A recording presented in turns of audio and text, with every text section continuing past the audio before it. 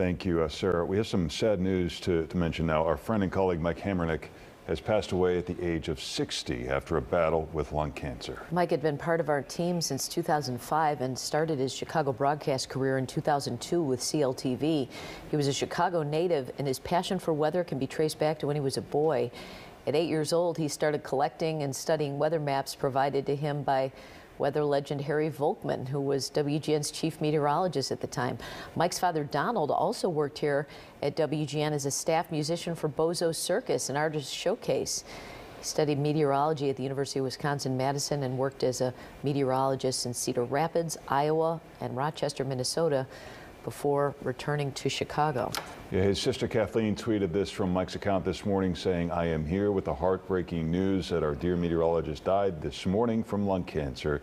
He was home surrounded by love and at peace. Please know he cherished all of you, his Twitter followers and weather enthusiasts." Sad morning here. We'll be back after this.